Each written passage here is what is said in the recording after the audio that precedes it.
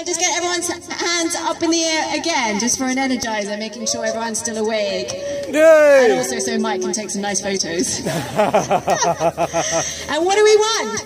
Climate justice! When do we want it? Now! Great. So I'm just going to call you. Ewan, are you speaking? Ewan from the Green Party is going to talk to us about what they're working on and how we can all get involved. Thank you. Thank you.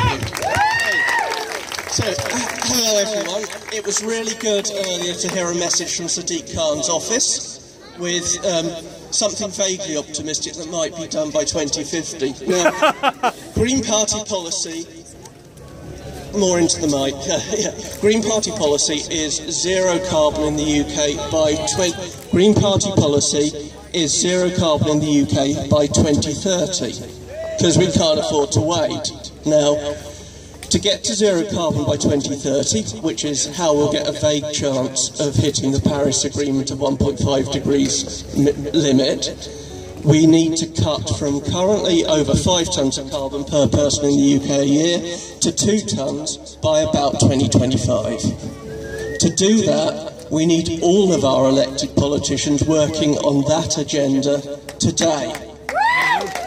Now, one of the most optimistic things to me about the Bonn climate talks last year, COP23, was turning up in Bonn and seeing the US mayors, the mayors of California, the mayors of New York, etc., tents on the entrance to the camp, or to the conference, saying, Donald Trump is irrelevant. We're going to do it ourselves. We need every town hall, every council office in the country working towards zero carbon by 2030 to hit that 1.5 degree target. That was Christina Figueroa's vision for Paris, which was bottom-up pledges. We have a fantastic councillor in Yorkshire and Humber who's driving locally and regionally defined contributions through the European Commission for the region. So we need your help. We have 174 councillors. All of those are in town halls across the country saying, not just what are we doing by 2030, but what are we doing by next year? Because it was quite hot this summer. So what are you doing to prepare for the flooding that's going to come this winter? What are you preparing to do for next year's heat wave? We need you meeting your councillors out there saying, what are your plans? We have Sean Berry and Caroline Russell saying that to Sadiq. We need you writing to your MPs, arranging to meet your MPs, because it's not going to come without all of our pressure. Now, 100 years ago, women got the vote. Some women, in 2018, that was through the suffragette movement. The suffragette movement wasn't a popular movement. They were seen as anti-establishment. They even burnt down some houses. They burnt down some houses near me. If you want to come to another event, this Wednesday, the Lancashire Nanas, who are a group of women defending our country from fracking, are coming to Westminster to meet MPs to say, what are you doing to stop fracking? So if you want to come along and stand with the Lancashire Nanas, come to Parliament Square on Wednesday, wear suffragette colours, arrange to meet your MP, get them to come out and say, what are they doing? We all need to be working on this together to stand any chance of hitting the Paris target. So thank you. Thank you very much, Ewan. That concludes our list of speakers.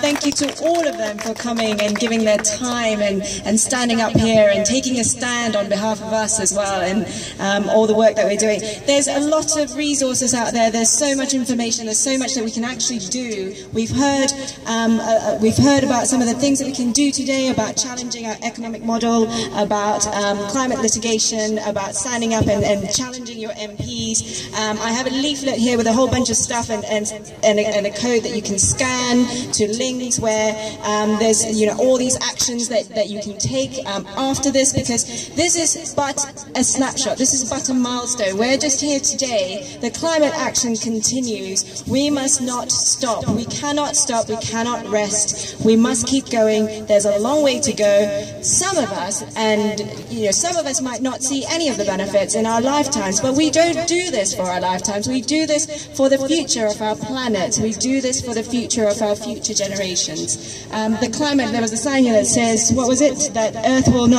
humans will not survive climate change, but the planet will be fine without us. So this is why I stand. This is why I rise. This is why we are here.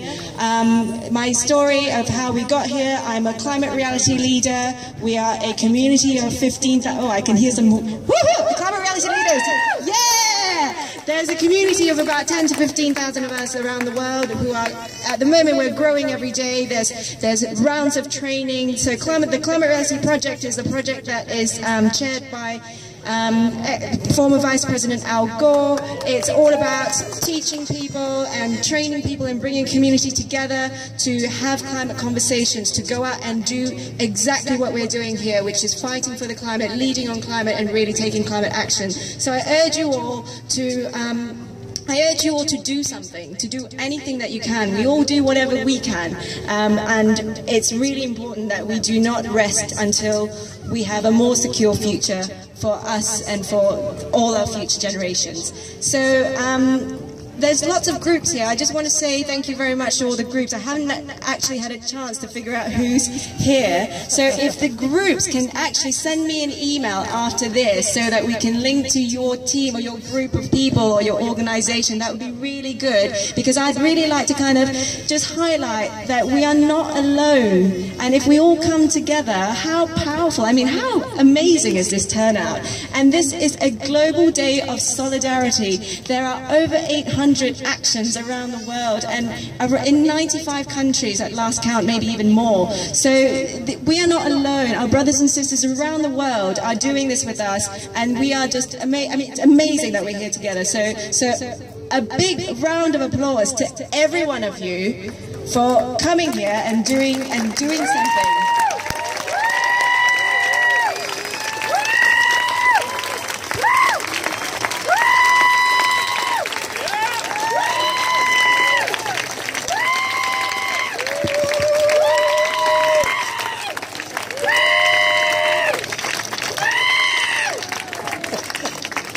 And with that, I'm going to call the formalities to a conclusion. I'm going to ask everybody to move towards the front, just the forecourt of the Tate. You're going to be facing the museum so that Mike here can grab a photo of us with the London skyline behind us, just to show people that we're in London, and this is the London Rise for Climate. So if we could kind of slowly make our way there and do that, make sure your banners, Occupy News Network. Make sure